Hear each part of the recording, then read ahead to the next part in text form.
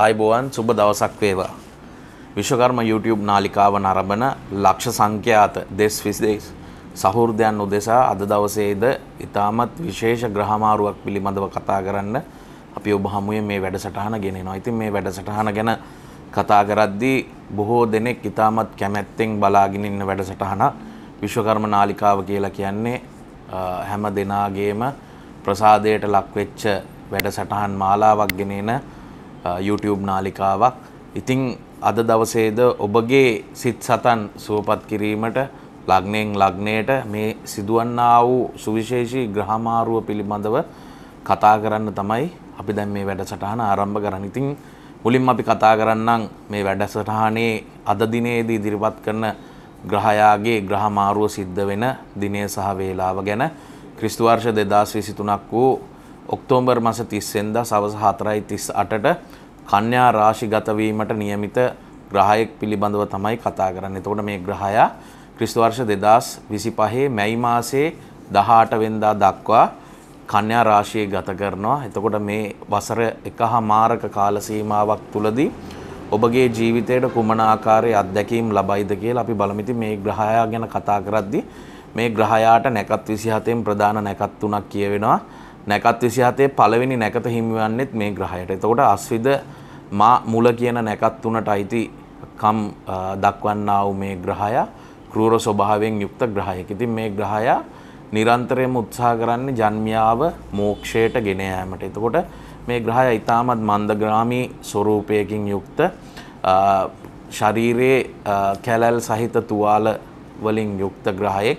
ඒත් එක්කම නාගයෙක්ගේ කඳක් සහ මනුෂ්‍ය හිසක් සහිත ග්‍රහයෙක් කොටුන්නක් හිස දරාගෙන තමයි මේ ග්‍රහයා නිරන්තරයෙන්ම සිටින්නේ. එතකොට මේ ග්‍රහයා නියෝජනය කරන වර්ණය වෙන්නේ සුදු පාට වර්ණය. සුදු පාට වර්ණය දුම් පාට සුදු වර්ණය තමයි මේ ග්‍රහයා නියෝජනය කරන්නේ. එතකොට මේ ග්‍රහයාගේ වාස භවන වන්නේ කෙසෙල් වෘක්ෂය. ඉතින් මේ ග්‍රහයා මත්ගතියෙන් යුක්ත ග්‍රහයෙක්.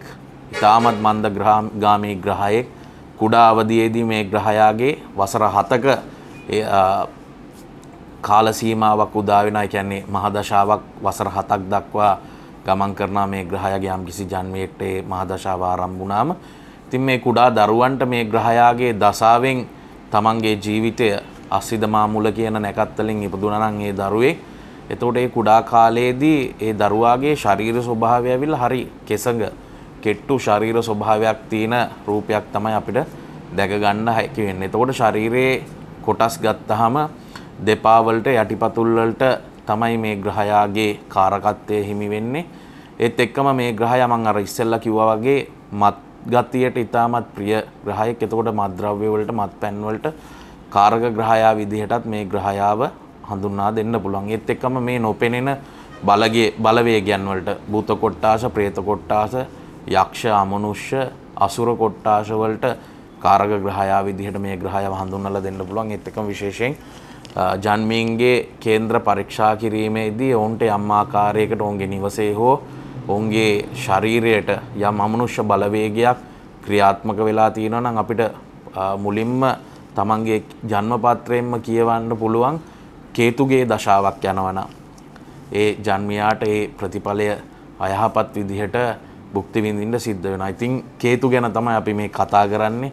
කේතුගේ මාරුව කේතු ක්‍රිස්තු වර්ෂ 2023ක් වූ ඔක්තෝබර් මාසයේ 30 වෙනිදා හරියටම හවස 4:38ට කන්‍යා රාශිය ගත වීම පිළිබඳව අපි කතා කරමු. බුධගේ ගෙදරට පැමිණීම පිළිබඳව අපි දැන් මෙතනින් ඉඳන් ලග්නෙන් ලග්නයට කතා කරමු. අපි එහෙනම් පළවෙනි ලග්නය කතා කරමු. මේෂ ලග්නය මේෂ රාශිය පිළිබඳව. මේෂ ලග්නයෙන් උපන් ඔබ දන්නා ඔබගේ ලග්නාධිපති කවුරුන්ද කියලා. එතකොට මේ ලග්නාධිපති කුජ. එතකොට කුජට අයිති ස්ථානයන් දෙකක් කේන්දරයේ පවතිනවා. ඒ ලග්නය සහ අටවැන්න. ඒත් එක්කම වෘශ්චික ලග්නයට සමාධිපතියා තමයි මේ කේතු වෙන්නේ. එතකොට මෙතනදී මේෂ ලග්න හිමියන්ට ඉතාමත් වැදගත්. මොකද හේතුව තමන්ගේ ලග්නාධිපතිට අයත් තව ස්ථානයක සමාධිපතියෙක් තමයි කේතු වෙන්නේ. එතකොට ලග්නෙන් කියවෙනවා සමස්ත ශරීරය පිළිබඳව, මනස පිළිබඳව, අනාගතය පිළිබඳව, අනාගත දැක්ම පිළිබඳව. ඒත් එක්කම අටවැන්නෙන් කියවෙනවා හදිසි අනුතුරු පිළිබඳව, ණය ගනුදෙනු පිළිබඳ ඔබ යම්කිසි පාර්ශවයකින් හෝ යම්කිසි පුද්ගලයෙක්ගෙන් යම් ණයක් ගත්තනම් ඔබට ඒ ගෙවීමේ හැකියාව පිළිබඳව කියවෙනවා.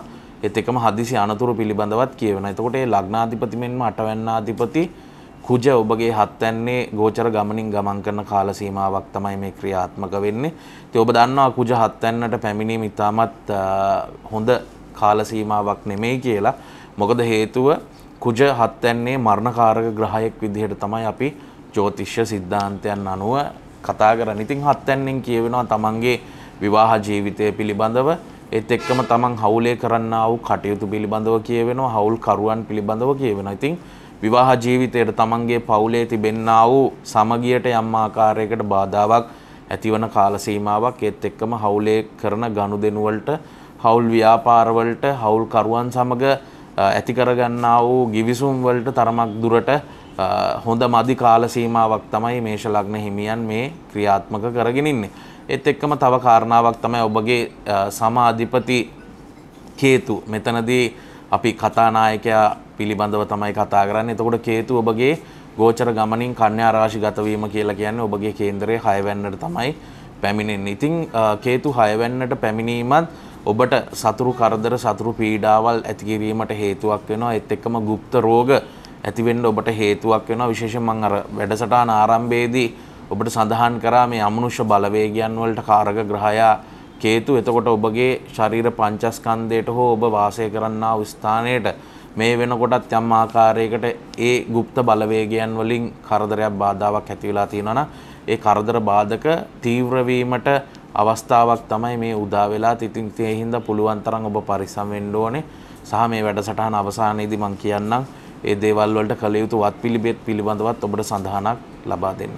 ඊළඟට අපි රාශි චක්‍රයේ දෙවනි රාශිය හෙවත් දෙවනි ලග්නය ගැන කතා කරමු. වෘෂභ ලග්නය. එතකොට වෘෂභ ලග්නයේ උපන් ඔබ දන්නවා ඔබගේ ලග්නාධිපති කවුරුන්ද කියලා? සිකුරු. එතකොට ලග්නාධිපති සහ 6 වැන්නාධිපති සිකුරු ගෝචර ගමනින් 4 වැන්නේ ගමන් කරන කාල සීමාවක් තමයි මේ ක්‍රියාත්මක වෙලා තියෙන්නේ. ලග්නෙන් තමන්ගේ මනස, සමස්ත ශරීරය සහ අනාගතය පිළිබඳව ඔබ ගන්නා තීන්දුව තීරණ සියල්ලක්ම ලග්නය මත තමයි පදනම් වෙලා තියෙන්නේ. ඒත් එක්කම 6 වැන්නෙන් කියවෙනවා සතුරු කරදර, සතුරු පීඩා, গুপ্ত රෝග, গুপ্ত දෝෂ, ඒත් එක්කම කාලාන්තරයක් පවතිනා වූ ඔබගේ නිදන්ගත රෝග පිළිබඳව 6 වැන්නෙන් කියවෙන. එතකොට මේ ලග්නාධිපති මෙන්ම 6 වැන්නාධිපති සිකුරු ඔබගේ කේන්දරේ කේන්ද්‍ර ස්ථානයක තමයි මේ මොහොතේදී තැන්පත් වෙලා තියෙන්නේ. ඒ කියන්නේ කේන්දරෙන් 4 වැන්නේ තැන්පත් වෙලා තියෙන්නේ.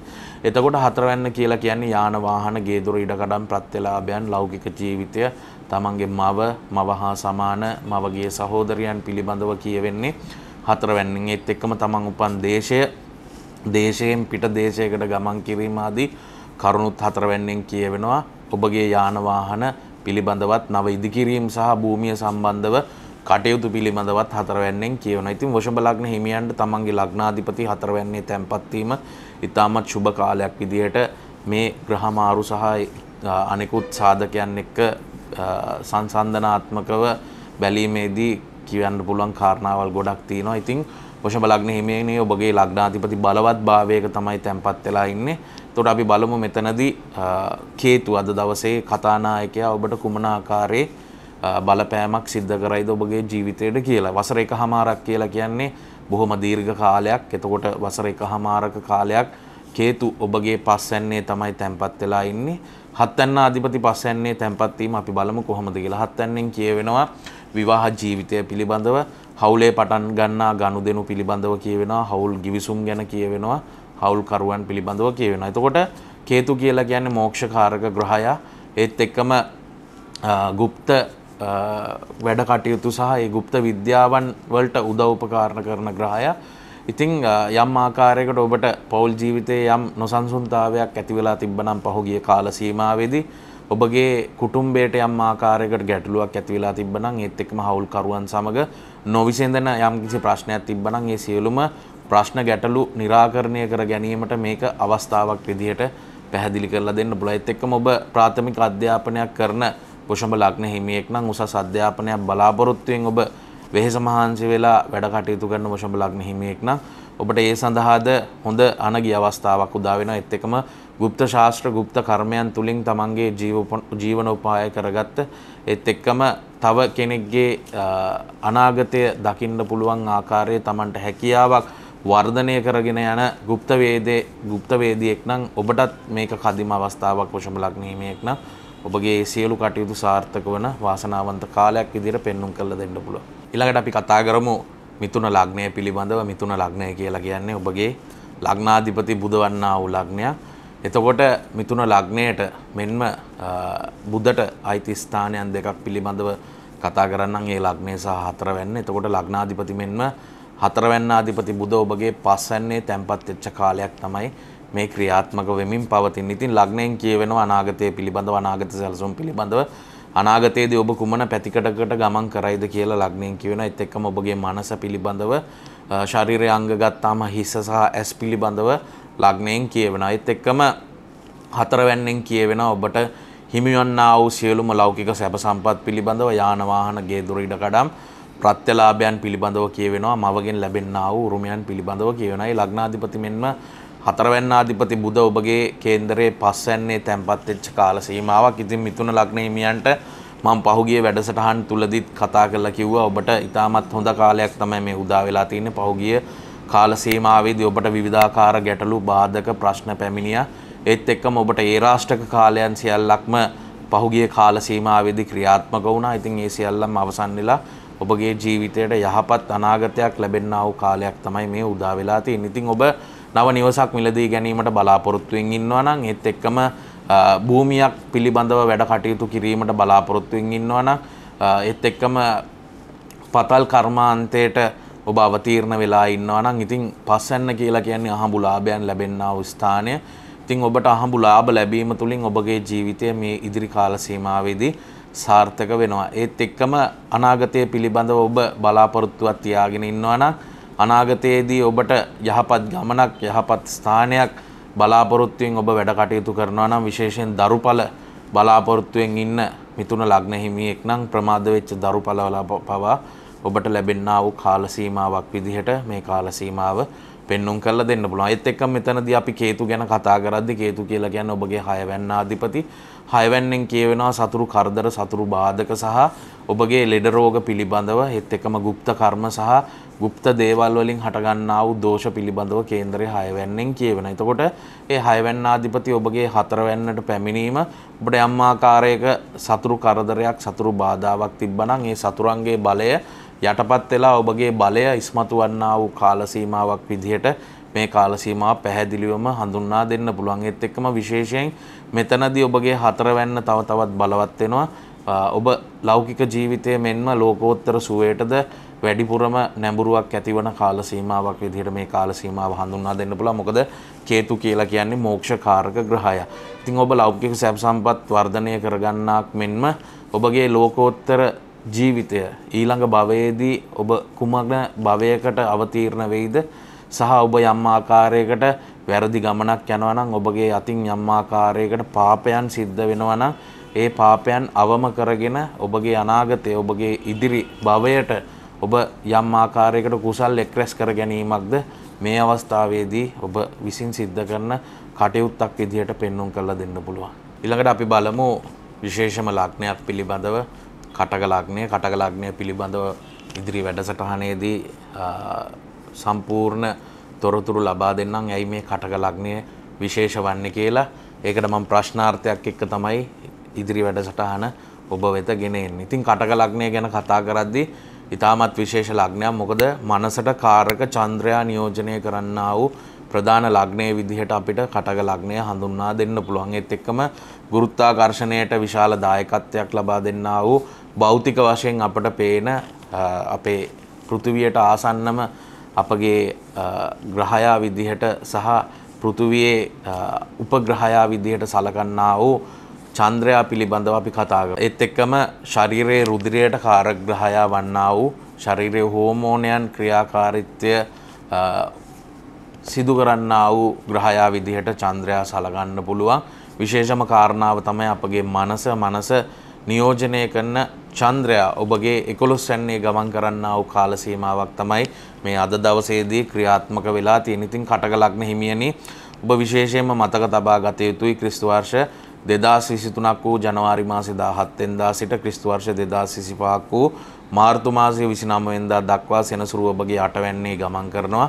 ඔබට අෂ්ටම ඒ රාෂ්ටකයක් පවතිනවා. ඉතින් මම හැමතිස්සෙම කියන කාරණාවක් තමයි ඒ රාෂ්ටක වලට බිය විය යුතු වන්නේ වැරදි කරන මිනිස්සු පමණයි. ඉතින් ඔබ ධාර්මික ජීවිතයක් ගත කරනවා නම්, බණ භාවනාවන් ප්‍රගුණ කරනවා නම්, සියලු දෙනාට මෛත්‍රිය පතුරවනවා නම්, ඔබගේ සිත කය වචන යන තුන්දොර සංවර කරගෙන ඔබ අතින් සිද්ධවන්නා වූ යම්කිසි වැරදි සියල්ලක්ම ඔබ විසින් පාලනය කරගෙන හොඳ දේවල් සමාජයට එකතු කරනවා නම්, ගහකොළ ඇලදොල සතා සිව්පාවට පවා ඔබ උදව් උපකාර කරනවා නම්, ඔබ අලුතෙන් වෘක්ෂයක් හෝ මාසිකට සැරයක් ඔබ ඒ ස්වභාව ධර්මයකට එකතු කරන පුද්ගලයෙක් නම් ඔබට කවදාවත් වරදින්නේ නැහැ. මේක කටක ලග්නයට පමණක් නෙමේ සියලුම ජන්මීන්ට පොදු කාරණාවක්. ඉතින් ඒ රාෂ්ටක වලට කළ යුතු වත්පිළිවෙත් මම හැම වැඩසටහනකදීම කියනවා. මේ වැඩසටහන අවසානයේදී ඔබට ඒ ගැන තොරතුරු ලබා දෙනවා. ඉතින් 11 යන්න කියලා කියන්නේ ඔබගේ ආයස්ථානය, සියලුම ලැබීම් ලැබෙන ස්ථානය. විශේෂයෙන් මෙතන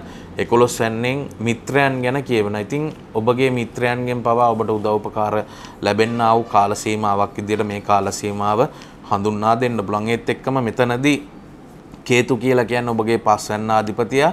පස්වැන්නාධිපතිය ඔබගේ තුන්වැන්නට පැමිණලා තියෙන. තුන්වැන්න කියලා කියන්නේ උත්සාහය, වීරිය වර්ධනය සහ අලුත් දෙයකට මුලපිරීම පිළිබඳව කියනා වූ ස්ථානය. ඒත් එක්කම ඔබගේ බාල සහෝදරයන් ගැන කියනා වූ ස්ථානය. ඉතින් පස්වැන්න කියලා කියන්නේ අහඹුලාභයන් සහ ඔබගේ අනාගතය පිළිබඳ කියවෙන්නා වූ දරුවන් පිළිබඳවත් කියවෙනවා. ඒත් එක්කම ඔබගේ අධ්‍යාපන කටයුතුත් ගැන කියවෙනවා. ඉතින් කටක ලග්න හිමියන්ට පහුගිය කාල සීමාවේදී අධ්‍යාපන කටයුතු මගහැරලා හිටියානම් ඔබට යම් ආකාරයකට කරදර බාධක ප්‍රශ්නත් එක්ක ඔබගේ අධ්‍යාපන කටයුතු සාර්ථක කර ගැනීමට යම් බාධාවක් පැමිණිලා තිබ්බනම් ඒ බාධාවල් සියල්ලක්ම ඉවත් වෙලා ඔබගේ අධ්‍යාපන කටයුතු සාර්ථක කර ගැනීමට සුදුසු කාලයක් විදිහට මේ කාලය අවතීර්ණ වෙලා තිනවා. කේතු ඔබට උදව් කරනවා. ඒත් එක්කම අහඹුලාභයන් බලාපොරොත්තුෙන් ඉන්න කටක ලග්න හිමියන්ටත් ඒ අහඹුලාභයන් ලැබෙන්නා වූ සුබ කාලයක් විදිහට මේ කාල සීමාව හඳුන්වා දෙන්න පුළුවන්. ඊළඟට අපි සිංහ ලග්නය ගැන කතා කරමු.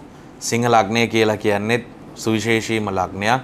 ග්‍රහලොව පියා නියෝජනය කරන ලග්නය. එතකොට ගහකොළ ඇලදොල සතා සිව්පාවට ජීවය ලබා දෙන්නා වූ, ප්‍රාණය ලබා දෙන්නා වූ සූර්යා නියෝජනය කරන්නා වූ ලග්නය තමයි සිංහ ලග්නය කියලා කියන්නේ. එතකොට ඔබ දන්නවා ලග්නාධිපති මේ අවස්ථාවේදී තරමක් දුරට පීඩාකාරී භාවයක තමයි, ලග්නයක තමයි ගමන් කරන්න කියලා. ලග්නාධිපති ඔබගේ නීච වෙලා ඉන්නේ. ඉතින් නොවැම්බර් මාසේ 17 වෙනිදා දක්වා ඔබ තරමක් දුරට පරිස්සම් විය යුතු කාල සීමාවක් තමයි ක්‍රියාත්මක වෙලා තින්නේ. මොකද ඔබගේ මනස නොසන්සුන් වීමක් ඇති වෙනවා මේ කාල සීමාවත් එක්ක. විශේෂයෙන් ඔබගේ හිසේ හට ගන්නා වූ රෝග, ඇස් පෙනීමේ දුර්වලතාවයන් පවා ඇති වෙන කාල සීමාවක් තමයි මේ උදා වෙලා තියෙන්නේ. අධික කෝපයත් ඔබට ඇති වෙනවා මේ කාල සීමාවත් එක්ක. මේ එතකොට තුන්වැන්න කියලා කියන්නේ තමන්ගේ උත්සාහය, වීරිය වර්ධනය සහ අලුත් දෙයකට මුලපිරීම පිළිබඳව. ඒත් එක්කම ඔබ කරගෙන යන වැඩ කටයුතු වලටත් තරමක් දුරට බාධාවල් පැමිණෙනා වූ කාලයක් විදියට මේ කාල සීමාව පෙන්눔 කරලා දෙන්න පුළුවන්. විශේෂයෙන් ඔබට බාල සහෝදරයන් ඉන්නවා නම් බාල සහෝදරයන් සමග වුණත් යම් යම් අඩදබර වෙන්න පුළුවන්, ඔවුන් සමග හිතමනාප වෙන්න පුළුවන් කාලයක් තමයි සිංහ ලග්න හිමියන්ට මේ ක්‍රියාත්මක වෙලා තියෙන්නේ. ඉතින් අපි බලමු කේතු ඔබට කුමන ආකාරයේ ප්‍රතිඵලයක් ගෙන දෙයිද කියලා. කේතු කියලා කියන්නේ ඔබගේ හතරවැන්න ආධිපති. හතරවැන්නෙන් කියවෙනවා යාන වාහන, ගේ දොර, ඉඩකඩම් සහ ප්‍රත්‍යලාභයන් පිළිබඳව. ඉතින් මේ කේතු වැඩි හරියක්ම කැමති මෝක්ෂයට යන හින්දා කේතු භවභෝග සම්පත් වර්ධනය කර දෙනවට වැඩිය තමන්ට ඉදිරි අනාගතයේදී ලෝකෝත්තර සුවය තමයි කේතු විසින් උදා කරලා දෙන්නේ. ඉතින් මෙතනදී කේතු ඔබට මිශ්‍ර ප්‍රතිඵල තමයි ගෙනලා දෙන්නේ.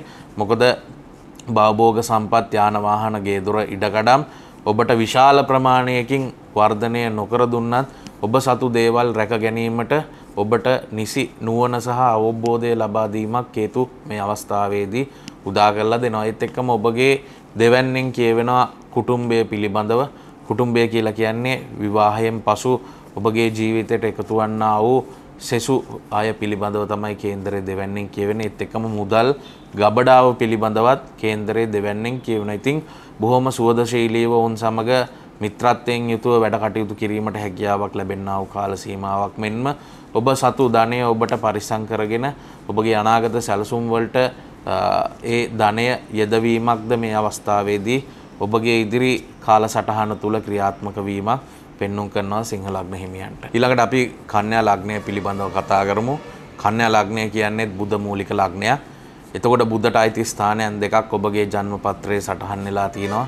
ඒ ලග්නය සහ 10 වැන්න. එතකොට ලග්නයෙන් කියවෙනවා සමස්ත ශරීරය පිළිබඳව ඔබගේ මනස පිළිබඳව මානසික මට්ටම පිළිබඳව සහ ඔබගේ අනාගතයේ ඉදිරි කාල සීමාවේදී ඔබ ගන්නා වූ තීන්දුව පිළිබඳවත් ලග්නයෙන් කියවෙනවා. ඒත් එකම 10 වැන්නෙන් කියවෙනවා ඔබගේ රැකියාව පිළිබඳව ඔබගේ කීර්ති නාමය පිළිබඳව ඒත් එක්කම ඔබට රැකියාවෙන් ලැබෙනා වූ දියුණුව පිළිබඳව උසස් වීම පිළිබඳව සහ ඔබ කුමන පැතිකඩකට ඔබගේ රැකියාව සහ ඔබ කියන්නේ ඔබ උගත් දේවල් වලින් ඔබ අධ්‍යයනය කරපු දේවල් වලින් ඔබ කුමන පැතිකඩක රැකියාවක් තෝරගනීද ඔබගේ ජන්මයේ උප්පත්තියත් සමග පෙර සංසාරයේ ඉඳන් එන්නා වූ හැකියාවන් වලින් ඔබට සරිලන රැකියාව කුමක්ද කියන දේ කේන්දරයේ 10 වැන්නෙන් කියවෙනවා. ඉතින් මේ ලග්නාධිපති මෙන්ම 10 වැන්නාධිපති බුධ ඔබගේ ලග්නෙන් දෙවැන්නේ තැන්පත් වෙච්ච කාල සීමාවක් තමයි මේ ක්‍රියාත්මක වෙලා තින්නේ.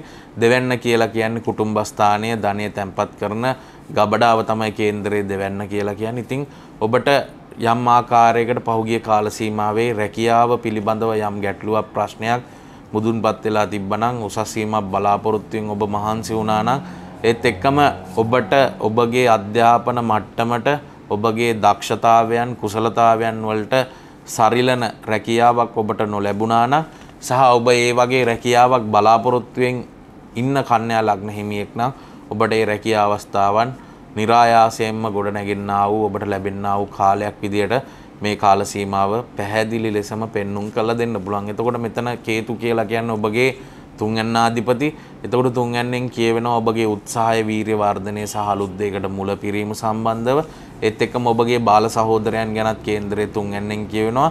ඒ තුන්වැන්නාධිපති කේතු ඔබගේ ලග්නයේ තැන්පත් වෙච්ච කාල සීමාවක් තමයි මේ ක්‍රියාත්මක වෙලා තියෙන්නේ.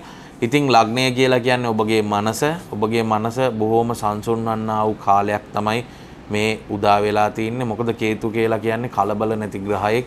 බොහොම මන්දගාමීව තමන්ගේ වැඩ කටයුතු කරන ග්‍රහයෙක්. ඉතින් ඔබගේ මනස සංසුන් වන්නා වූ කාල සීමාවක්.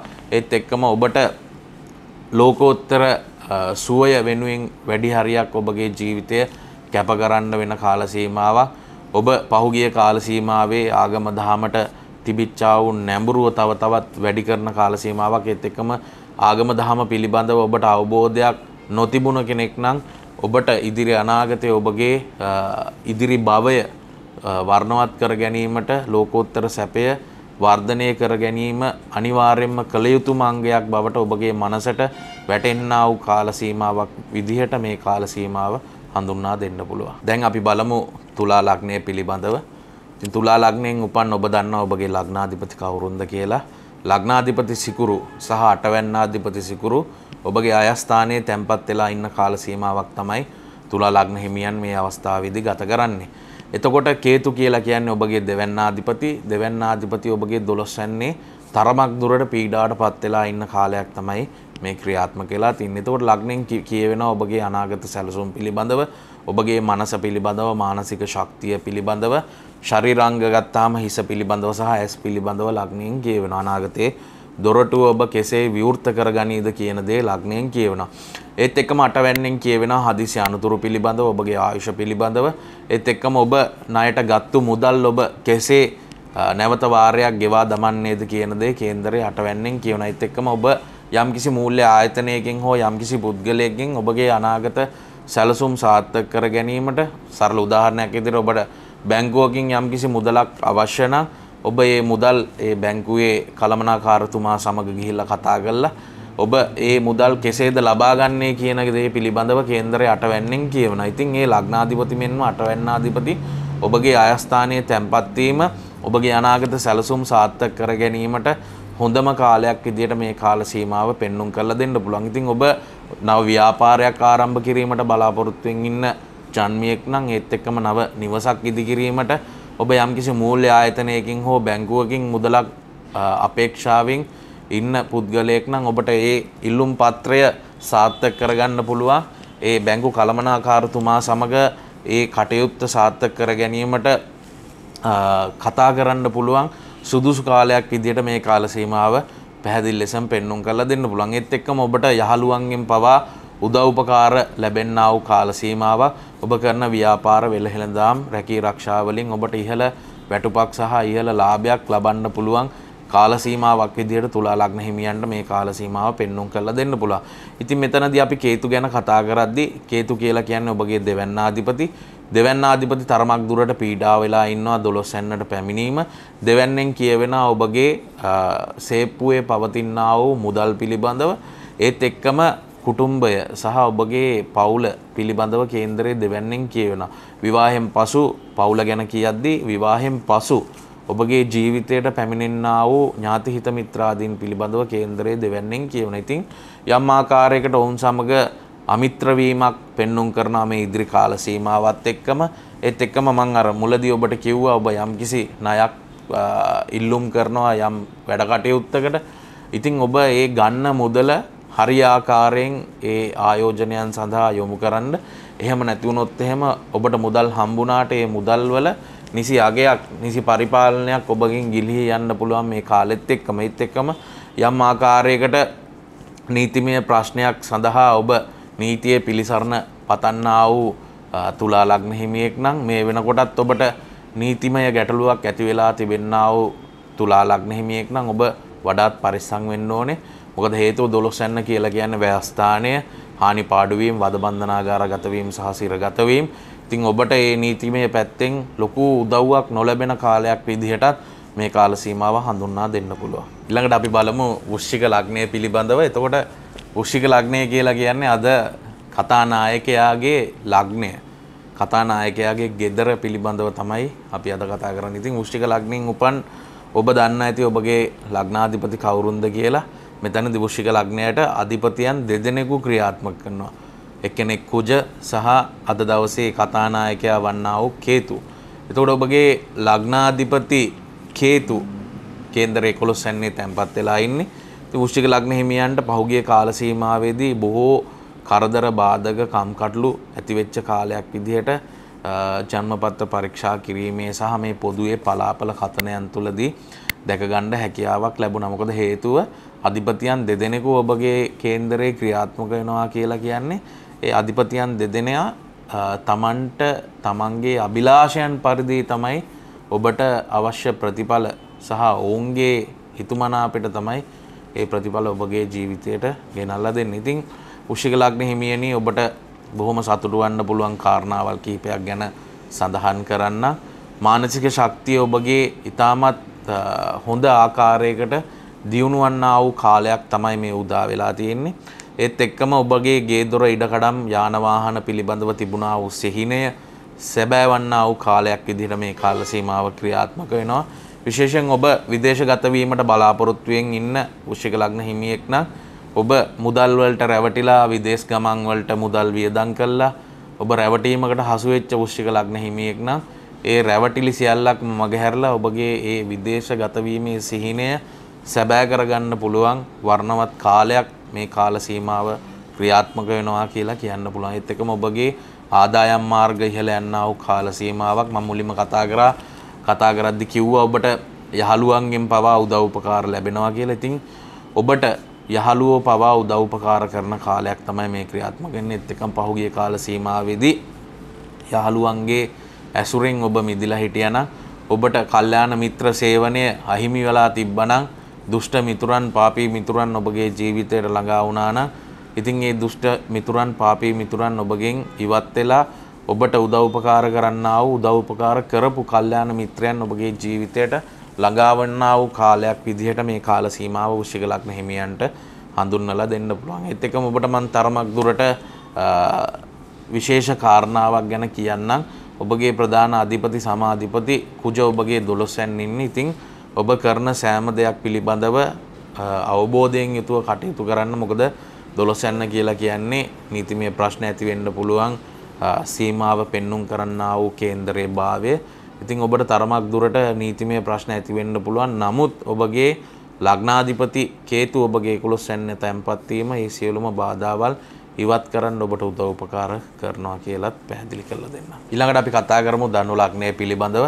ධනු කියලා කියන්නේ ගුරු මූලික ලග්නයක්. එතකොට ඔබගේ ලග්නාධිපති සහ හතරවැන්නාධිපති ගුරු මේ මොහොතේදී ඔබගේ කේන්දරයේ පස්වැන්නේ ගමන් කරන කාලයක් තමයි මේ ක්‍රියාත්මක වෙලා තියෙන්නේ. ඉතින් ලග්නයෙන් කියවෙනවා සමස්ත ශරීරය පිළිබඳව, මනස පිළිබඳව, ඔබගේ අනාගත දැක්ම පිළිබඳව, ඔබ අනාගතයේදී ගමන් කරන්නා වූ පැතිකඩ පිළිබඳව ලග්නයෙන් කියවෙනවා. ඒත් එක්කම හතරවැන්නෙන් කියවෙනවා යාන වාහන, ගේ දොර, ඉඩකඩම්, ප්‍රත්‍යලාභයන් පිළිබඳව, තමන්ගේ මව පිළිබඳව, මවගේ ඥාති සහෝදරයන් පිළිබඳවත් කියවෙනවා. ඉතින් ලග්නාධිපති සහ හතරවැන්නාධිපති බලවත් වෙලා ඉන්නා වූ කාලයක් තමයි මේ ධනු ලග්න හිමියන්ට ක්‍රියාත්මක වෙලා තියෙන්නේ. පස්වැන්න කියලා කියන්නේ ඔබගේ අනාගත සැලසුම්, මහඹු ලාභයන් සහ ඔබගේ අධ්‍යාපන කටයුතු දරුවන් පිළිබඳවද පස්වැන්නෙන් කියවෙනවා. ඉතින් අනාගත කටයුතු, අනාගත සැලසුම් සියල්ලම සාර්ථක වන්නා වූ කාල සීමාවක්.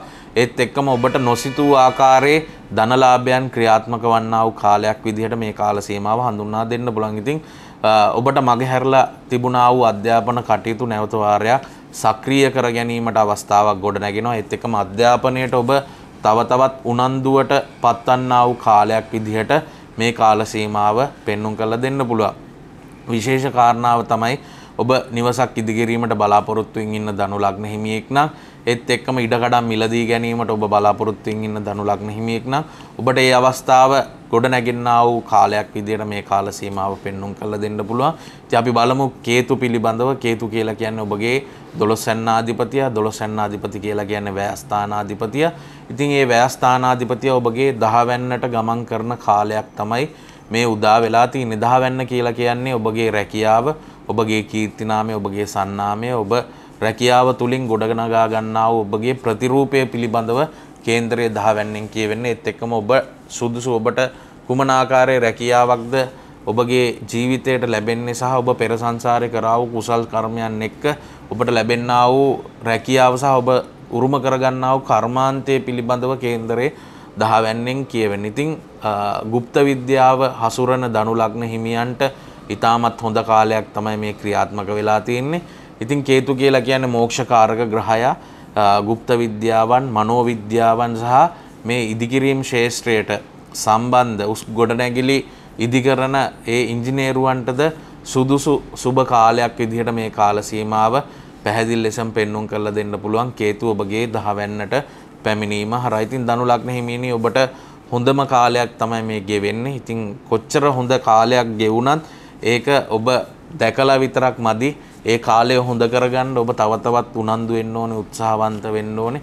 මොකද නිකම් පුටුවකට වෙලා ඉඳගෙන හිටියොත් ඔය කිසිම දෙයක් ලැබෙන්නේ නැහැ. හැම දෙයක්ම උත්සාහය මත තමයි පදනම් වෙලා තියෙන්නේ. ඒත් එක්කම ඔබ පෙර සංසාරේ කරා වූ කුසල් අවදි කරගන්න ඕනේ, අකුසල් යටපත් කරගන්න ඕනේ. එතකොට ඔබගේ ගමන පැහැදිලි වෙනවා ඒකාන්තයි. ඊළඟට අපි මකර ලග්නය ගැන කතා කරමු.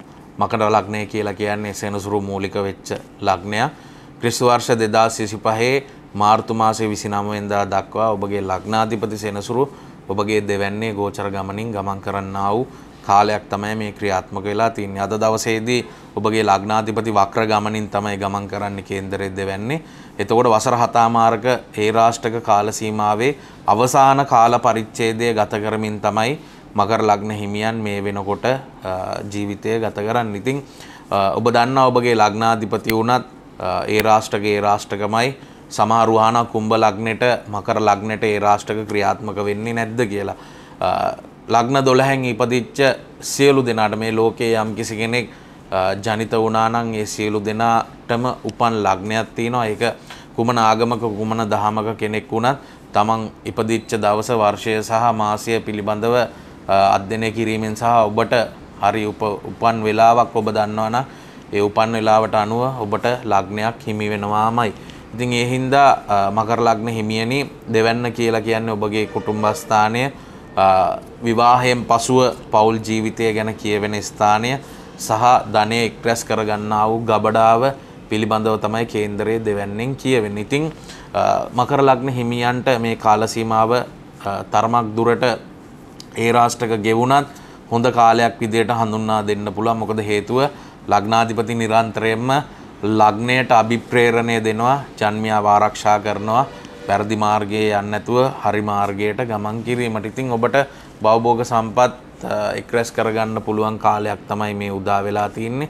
ඒත් එක්කම විවාහයෙන් පසු ජීවිතය ඔබගේ අසාර්ථක මට්ටමක තිබුණා නම් ඒ විවාහයෙන් පසු ජීවිතය සාර්ථක කර ගැනීමට ඔබට හැකියාවක් ගොඩනැගෙන්නා වූ කාලයක් විදිහට මේ කාල සීමාව ඔබගේ ලග්නාධිපතිගේ තැන්පත් වීම මත පෙන්눔 කරලා දෙන්න පුළුවන්. ඉතින් මෙතනදී අපි කතා කරමු කේතු පිළිබඳව. කේතු කියලා කියන්නේ ඔබගේ 11 යන්නාධිපතිය. 11 යන්නා කියවෙනවා ආදායම් මාර්ග පිළිබඳව, සියලු ලැබීම් පිළිබඳව, ඔබගේ යහළු හිත මිත්‍රාදීන් පිළිබඳව කේන්දර 11 යන්නෙන් කියවෙනවා. එතකොට 11 යන්නාධිපති කේතු ඔබගේ 9 යන්නේ පූර්ව පුණ්‍යස්ථානයේ භාග්‍යස්ථානයේ තැන්පත් වෙලා ඉන්නා වූ කාල සීමාවක්. කේතු කියලා කියන්නේ මෝක්ෂ කාරක ග්‍රහය.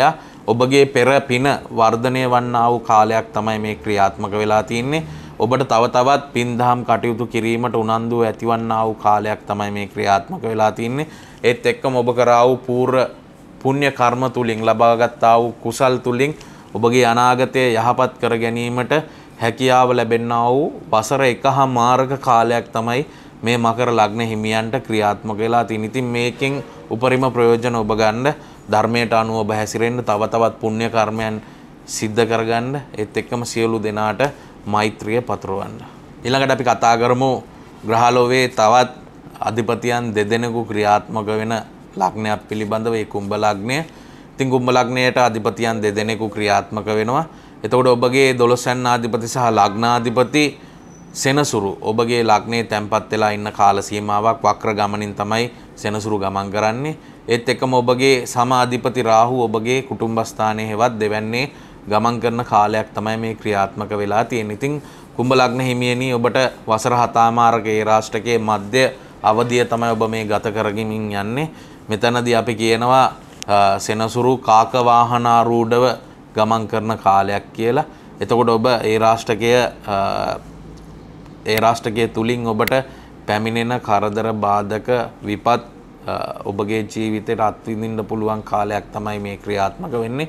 නමුත් ඒ රාෂ්ටක කියලා කියන්නේ බිය විය යුතු දෙයක් නෙමෙයි.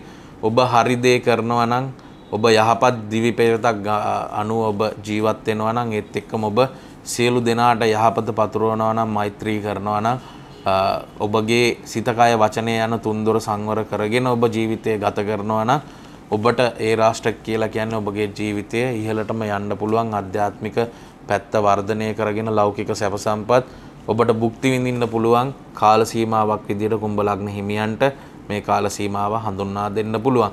ඉතින් කුම්භ ලග්න හිමියනි ඔබගේ සෙනසුරු ලග්නයේ තැන්පත් වීම තරමක් දුරට ඔබට මානසික පීඩනය ගෙන දෙන කාලයක් විදිහට පෙන්눔 කරලා දෙන්න පුළුවන්. එතකොට මේ සෙනසුරු කියලා කියන්නේ වායු තත්ත්වය නියෝජනය කරන ග්‍රහය.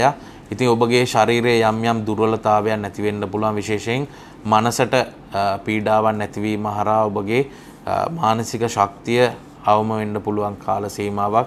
ඔබගේ ડિප්‍රෙෂන් දක්වාම ඔබගේ මානසික ගැටලු වර්ධනය වෙන්න පුළුවන් කාලයක් තමයි කුම්භ ලග්න හිමියන්ට මේ උදා වෙලා තියෙන්නේ. නමුත් ඔබගේ ලග්නාධිපති රාහු ඔබගේ කුටුම්බස්ථානයේ තැන්පත් වෙලා ඉන්නවා. කුමන කරදර බාධක කුමන ආකාරයෙන් පැමිණියත් ඔබගේ සමාධිපතියා ඔබට උදව් කරනවා. ඒ කරදර බාධක නැති කරගෙන ඔබගේ ජීවිතයේ ජයග්‍රහණය කරා ළඟා වීමට අවකාශය උදා කර ගැනීමට. ඒත් එක්කම මෙතනදී ඔබගේ 10 වැන්නාධිපති තමයි කේතු වෙන්නේ. 10 වැන්නාධිපති ඔබගේ 8 වැන්නට පැමිණීම තරමක් දුරට රැකී ආරක්ෂා කරන ආයතනයෙන් ඔබට ගැටලු ඇති වෙන්න පුළුවන්. උසස් නිලධාරීන්ගෙන් ඔබට ගැටලු ඇති වෙන්න පුළුවන්. ඒත් එක්කම ආදායම් මාර්ග තරමක් දුරට අවහිර වෙන්න පුළුවන් කාලයක් තමයි මේ ක්‍රියාත්මක වෙලා තින්නේ. ඒත් එක්කම ඔබ ගත්තු ණය ඔබට ගෙවා දැමීමට හැකියාව අවම වීමක්ද මේ කාල සීමාවේ පෙන්눔 කරනවා. තව තවත් ඔබගේ වැය පාර්ශවය ඉහළ ගිහිල්ලා ඔබගේ ණය සංචිත වැඩි වෙලා ඔබ සතු මුදල් තරමක් දුරට අවම වන්නා වූ කාලයක් විදිහටද මේ කාල සීමාව කුම්භ ලග්න හිමියන්ට පෙන්눔 කරලා දෙන්න පුළුවන්. ඊළඟට අපි කතා කරමු රාශි චක්‍රයේ අවසාන රාශිය හෙවත් රාශි චක්‍රයේ අවසාන ලග්නය මීන ලග්නය පිළිබඳව. එතකොට මීන ලග්නය කියලා කියන්නේ ගුරු මූලික වෙච්ච ලග්නයක්. ලග්නාධිපති මෙන්ම 10 වැන්නාධිපති ගුරු ඔබගේ කුටුම්බස්ථානයේ තමයි තැන්පත් වෙලා ඉන්නේ. ඉතින් මීන ලග්න හිමියනි ඔබ දන්නවා ක්‍රිස්තු වර්ෂ 2023ක් වූ ජනවාරි මාසේ 17 වෙනිදා ඔබට ආරම්භ වුණා වසර 7මාරකේ රාෂ්ටකයක්. සෙනසුරු ගෝචර ගමනින් වක්‍ර ගමනින් තමයි ඔබගේ 12 යන්නේ මේ අවස්ථාවේදී ගමන් කරන්නේ. ඉතින් ඒ ගැන ඔබ අවබෝධයෙන් යුතුව කටයුතු කරන්න. ඒ රාෂ්ටක වලට කළ යුතු වත්පිළිවෙත් මම ඔබට ඉදිරි වැඩසටහන් තුලදී පැහැදිලි කරලා දෙන්නම්. ඉතින් ඔබගේ 10 වැන්නාධිපති මෙන්ම ලග්නාධිපති දෙවැන්නේ තැන්පත් වීම ගැන අපි බලමු. 10 වැන්නෙන් කියවෙනවා ඔබගේ රැකියා පිළිබඳ ඔබ කරන වෙළහෙළඳාම් ව්‍යාපාර කටයුතු ඔබ යම්කිසි ඔබගේ නුවණින් ඔබගේ දැනුමින් යුතුව සේවයක් කරන පුද්ගලයෙක් නම් ඒ ඔබ සතු දැනුම වර්ධනය වන්නා වූ කාල සීමාවක් ඒත් එක්කම ආදායම් මාර්ග ඔබට නිසි තැනක තැන්පත් කරලා ඒ හරහා තව තවත් ආයෝජන වර්ධනය කරගන්න පුළුවන් කාල සීමාවක් විදිහට මීන ලග්න හිමියන්ට මේ කාල සීමාව පැහැදිලි කරලා දෙන්න පුළුවන්. ඉතින් ඔබගේ ලග්නාධිපති කුටුම්බස්ථානයේ තැන්පත් වීම තුලින් ඔබ විවාහයෙන් පසු ඔබගේ ජීවිතයට එකතු කරගන්නා වූ ඥාති හිත මිත්‍රාදීන් සමගද බොහෝම සුහදශීලීව වැඩ කටයුතු කරගෙන ඒත් එක්කම ඒ පාර්ශවයන් සමග ඔබගේ ව්‍යාපාර වෙළහෙළඳාම් කටයුතු වලට ඔවුන්ගේ උදව්පකාර සහිතව ඔබගේ ඉදිරි ගමන සාර්ථක කර ගැනීමට හැකියාවක් ලැබෙනා වූ කාලයක් විදියට මේ කාල සීමාව පැහැදිලි කරලා දෙන්න පුළුවන්. ඉතින් මෙතනදී කේතු කියලා කියන්නේ ඔබගේ 9 වෙනි අධිපතිය 9 වෙනින් කියවෙනවා පියාගෙන් ලැබෙනා උරුමයන් පිළිබඳව ඒත් එක්කම විදේශ සංචාර පිළිබඳව පූර්ව පුණ්‍ය ස්ථානයේ හෙවත් පෙර සංසාරයේ කරා වූ ඔබගේ කුසල් කුමන ආකාරයකටද තැම්පත් වෙලා තියෙන්නේ ඔබ තව තවත් කුසල් වර්ධනය කරගනීද ඔබගේ කුසල් ෂේ වෙලා ගිහිල්ලා අකුසලය මුදුන්පත් වෙයිද කියන දේ කේන්දරයේ 9 වෙනින් කියවෙනවා. මෝක්ෂකාරක කේතු ඒත් එක්කම පූර්ව පුණ්‍ය ස්ථානාධිපතියා වන්නා වූ කේතු ඔබගේ 7 වෙනිට පැමිණීම හරහා ඔබගේ තිබෙන්නා වූ පින්දහම් කටයුතු වලට තිබෙන නැඹුරුව තරමක් දුරට අවහිර වෙන්න පුළුවන් අවම වෙන්න පුළුවන්. ඒත් එක්කම ඔබගේ 7 වෙනින් කියවෙනවා විවාහ ජීවිතයේ ලෞකික ජීවිතය පිළිබඳව. එතකොට ඔබ ඒ තමන්ගේ මෝක්ෂ කාරක ග්‍රහයා ලෞකික සැපය සහ විවාහ ජීවිතය ගැන කියවෙන්නා වූ 7 වෙනිට පැමිණීම හරහා තවත් ඔබට ඒ තිබෙන්නා වූ ලෝකෝත්තර සුවයට ලැබෙන්නා වූ උනන්දුව අවම වෙන්න පුළුවන් කාලයක් තමයි මේ ක්‍රියාත්මක වෙලා තියෙන. විශේෂයෙන් ඔබ මතක තබා ගන්න ඕනේ උදරය හා සම්බන්ධ ඔබට ගැටලු ඇති වෙන්න පුළුවන්. මුත්‍රාශය හා සම්බන්ධ මුත්‍රා රෝග ඔබට ඇති වෙන්න පුළුවන්. ඒ ගැනත් ඔබ පරිස්සම් විය යුතුයි මීන ලග්න හිමියන් විදිහට. ක්‍රිස්තු වර්ෂ 2023ක් වූ ඔක්තෝබර් මාසේ 30 වෙනිදා සවස 4:38ට සිදුවන්නා වූ කේතු මාරුව පිළිබඳව තමයි අපි කතා කරේ.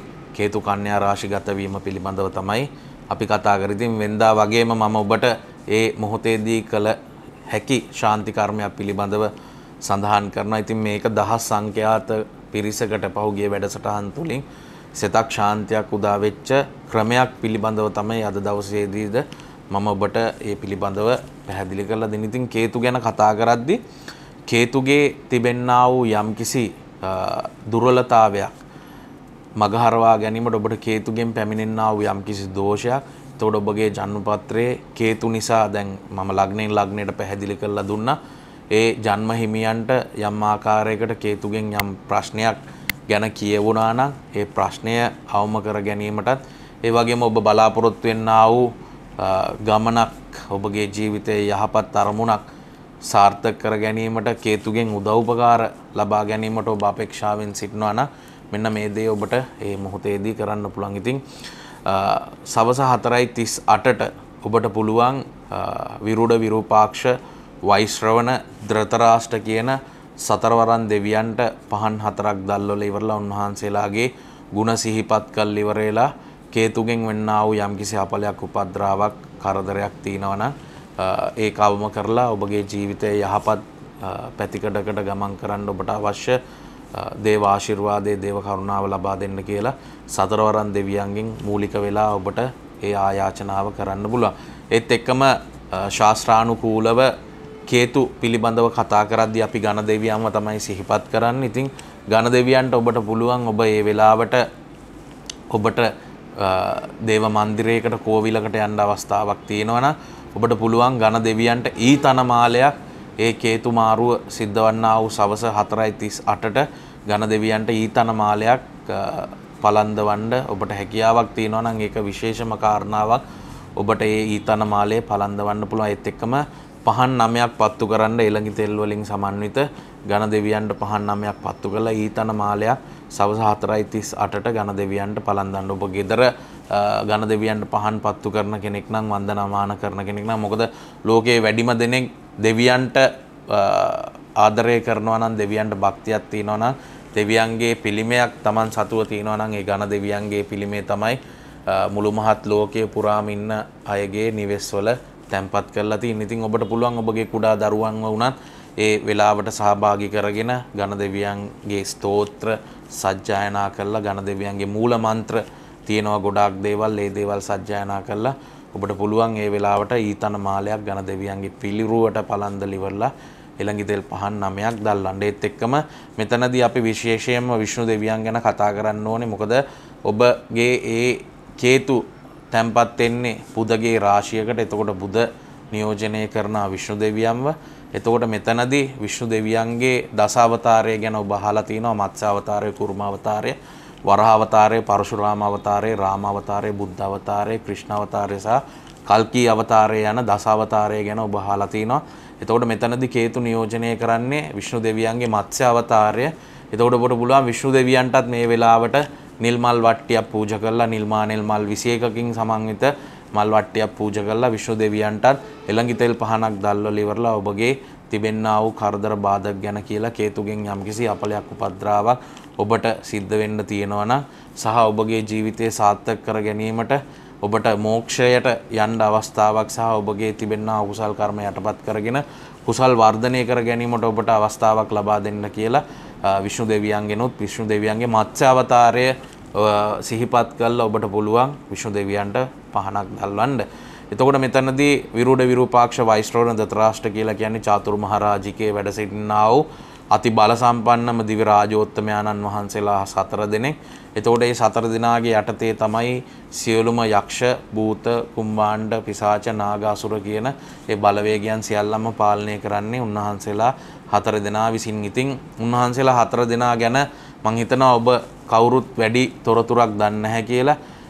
දවසක් කතා කරන්න පුළුවන් උන්වහන්සේලා 4 දෙනාගේ ගුණ පිළිබඳව. සතරවරන් දෙවියෝ කියලා කියන්නේ අති බල සම්පන්නම දෙවිවරු 4 දෙනෙක්. ඉතින් ඒ දෙවිවරුන්ගේ ගැන මම විස්තර ඔබට ඉදිරි වැඩසටහන් වලදී පැහැදිලි කරලා දෙන්නම්. ඔවුන්ගෙන් කොහොමද ආශිර්වාද ලබා ගන්න, තමන්ගේ ජීවිතය කොහොමද සාර්ථකත්වය කරා ළඟා කරගන්නේ කියලා. මොකද මම ඔබට කුඩා දෙයක් කියන්නම්. ලෞතර සම්මා සම්බුදුරජාණන් වහන්සේ බුද්ධත්වයේ ලැබලා පළවෙනි පාත්‍රා ධාතුව පූජා කරේ සතරවරන් දෙවියෝ විසින්. ඉතින් ඒ සතරවරන් දෙවියෝ පාත්‍රා ධාතු 4ක් බුදුරජාණන් වහන්සේට පිළිගන්නනවා. ඉතින් බුදුරජාණන් වහන්සේ පාත්‍රා ධාතු අධිෂ්ඨාන කළා ඒ 4ම එකක් බවට පත් කරගෙන තමයි උන්වහන්සේ මේ පාත්‍රා ධාතුවෙන් දන් වැළඳුවේ. ඉතින් ඔබ හිතන්නකො සතරවරන් දෙවියෝ කොච්චර බල සම්පන්නද කියලා. බුදුරජාණන් වහන්සේ සමග බොහොම සමීප ඇසුරක් ඇති කරගෙන උන්වහන්සේගෙන් බුදුරජාණන් වහන්සේගේ ශ්‍රී සද්ධර්මය අවබෝධ කරගෙන සෝවාන් ඵලයේ වැඩ ඉඳගෙන මුළු මහත් ලෝක සත්‍යයටම සිතක් ශාන්තියක් සලසාගෙන ඒත් එක්කම ඔබ වන්දනාමාන කරන බොහෝ දේව කොට්ටාශ වලට මනුෂ්‍ය වර්ගයාගෙන් පුද සත්කාර ලබා ගැනීමට අවසර වරම් ලබා දීලා තින්නේ සතරවරන් දෙවියෝ විසින්. ඉතින් ඔබට බොහෝ දේවල් මම ප්‍රකාශ කරා කේතු මාරුව තුලින් ඔබගේ ජීවිතය යහපත් කරගන්නේ කෙසේද කියලා. ඔබට සෙත් ශාන්ති යාග හෝම තුලින් අපි කරන්නා වූ ඊටමත් කුඩා කරුණු කීපයක් පිළිබඳව තමයි කියලා දුන්නේ. නමුත් මේක ඊටමත් බල සම්පන්න කරුණු කීපයක් තමයි මේ අවස්ථාවේදී ඔබ හමුවේ ගෙනාව. ඉතින් සියලු ලෝක සත්‍යයට සිතක් ශාන්තියක් උදා වේවා. ඔබගේ අනාගත සැලසුම් සියල්ලම සර්වකාරයෙන්ම සාර්ථක වේවා. ඒත් එක්කම මේ කේතු කියලා කියන්නේ විෂ වලට කාරක ග්‍රහය. ඉතින් මට යම් ආකාරයකට දැනෙනවා ලෝකයේ පුරා විෂ පැතිරීමක් සිද්ධ වෙයි කියලා. ඒත් එක්කම යුද බිය සහ මේ එනකොටා ගැනීම, කුලල් කා ගැනීම වර්ධනය වෙයි කියලා හිතනවා. මොකද හේතුව කේතු බොහෝම නිශ්ශබ්දව හිටියට තමන්ගේ බලය අනසක පතුරවන ග්‍රහයෙක් නිසා. එන්නෙත් පටවි තත්ත්වය නියෝජනය කරන බුධගේ රාශියක් තුලට. ඉතින් ඒ හින්දා මේ භූමිය තුල යම් යම් විපර්යාසයන් නැති වෙන්න පුළුවන්. ඒ තුලින් සියලු සත්‍යයට තරමක් දුරට හානි පාඩු වීම සිද්ධ වෙන්න පුළුවන්. ඉතින් අපි එක හඬින් අපි හැම දෙනාම මෛත්‍රිය පැතුරුවා නම්, මෛත්‍රී භාවනාව කළා නම්, හැමදාම උදේට බුද්ධ වන්දනාවේ යෙදුණා නම්, ඒ බුද්ධ වන්දනාව තුලින් ලබන්නා වූ යම්කිසි පිනක් අපි සතු වේ නම් ඒ පින් දෙවියන්ට අනුමෝදන් කළා අපේ ලංකාවේ ඒත් එක්ක මුළු මහත් ලෝකයේම ආරක්ෂා කරන්න කියලා අපිට ආයාචනා කරන්න පුළුවන්. මොකද මෛත්‍රී කරන්න තමයි Tamanට තමන්ගේ ලෞකික ජීවිතය මෙන්ම ලෝකෝත්තර සැපේද වර්ධනය වෙන්නේ. සියලු දෙනාට යහපත් වූ හෙට දවසක් වේවා. සියලු දෙනාගේ අනාගතය යහපත් වේවා. සියලු දෙනාට දීර්ඝායුෂ ලැබේවා. තෙරුවන් සරණයි.